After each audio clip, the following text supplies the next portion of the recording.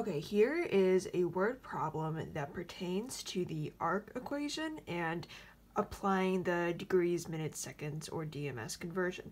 So our problem is find the distance between the cities. Assume that the Earth is a sphere of radius 4,000 miles and that the cities are on the same longitude. One city is due north of the other, and round your answer to the nearest mile. So our given cities are San Francisco, California, with the latitude of 37 degrees, 47 minutes and 36 seconds north, and Seattle, Washington, which is 47 degrees, 37 seconds and 37 minutes and 18 seconds north.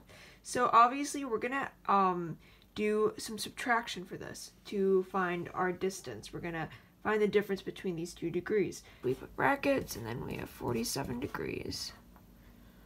37 seconds. Sorry, 37 minutes and then 18 seconds.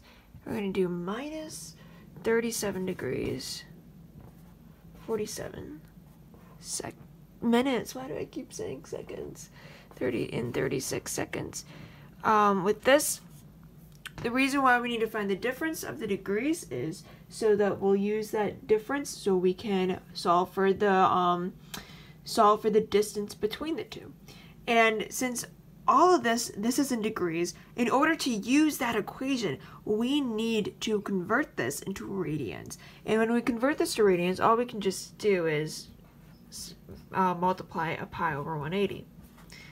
Then we also need to multiply by 4,000, since that is our radius. This whole theta represents this big chunk over here.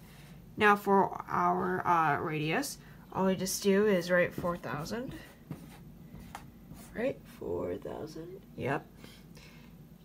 Boop, right over there. And when you multiply all this out on your calculator, you're gonna get around 686 miles.